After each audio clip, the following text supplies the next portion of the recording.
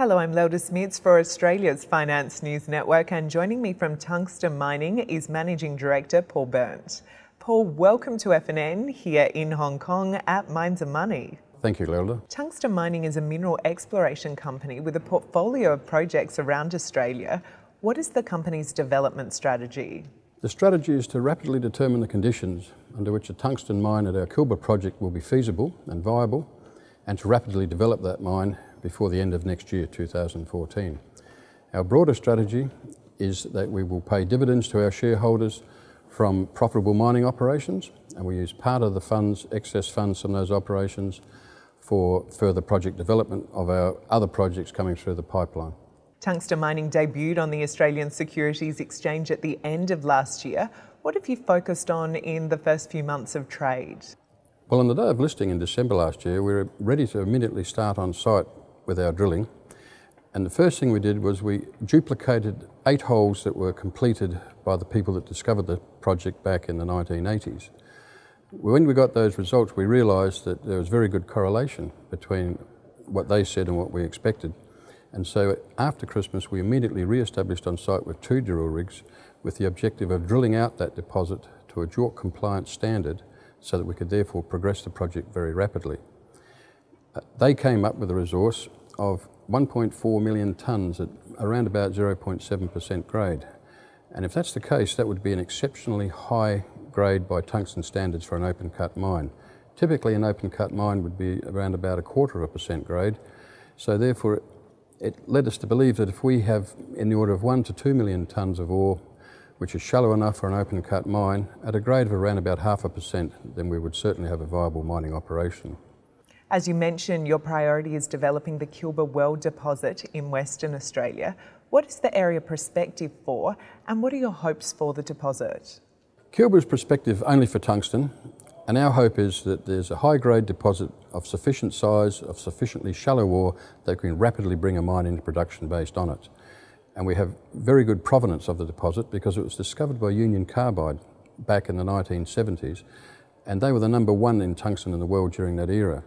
And they came up with a resource of 1.4 million tonnes at about 0.7% grade.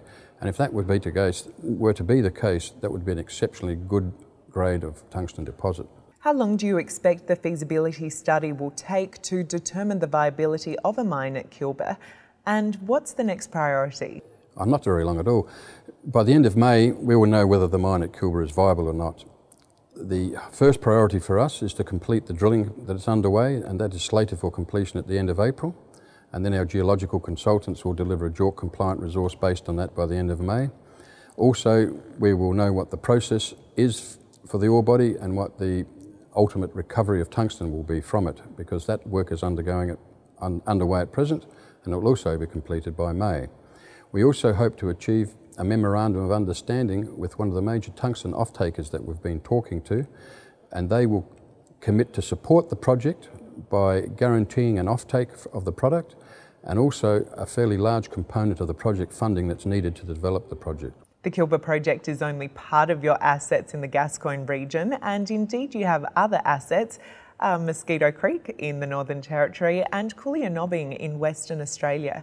How do they form part of your exploration strategy? Well, our strategy is to focus on developing the Kilba project into an operating mine, and that's our first priority. Once we've got to the stage where Kilba is well into development, that is, it's under construction, then we'll be able to devote our time and resources and efforts into looking at some of those other projects in our rather extensive project pipeline. And as you work towards these goals, what is your funding model going forward? Well, currently at the end of March, we'll have $1.8 million cash reserves. And we will need to do more drilling because of the small pit scenario that we're now looking at. We need to raise about $2 million presently, and that's what we're doing. And once that raise is done, the next phase of the company is to develop the mine. And as I mentioned, the off-takers will be contributing a large share of that, and we'll be going back to our shareholders with a placement to participate in that capital raising, and we've been briefing them on that, and they are quite amenable to that suggestion. Finally, Paul, what would you like to have seen Tungsten Mining have achieved when you celebrate the first anniversary of trading on the ASX later this year? Well, in December of this year, we'll be battening down the hatches at our Kilba project which will be well into construction phase, and we'll be going home for a well-deserved Christmas break. And in order to get to there, we will complete our preliminary engineering feasibility studies by May of this year, which will give us the mine commitment decision. We will have achieved a memorandum of understanding leading into an offtake agreement with one of the major tungsten consumers, and we will therefore have raised the cash that we need to develop the project, which is in the order of about $25 million. Paul Berndt, thank you for the introduction to tungsten mining. And thank you, Lilda, it was a pleasure.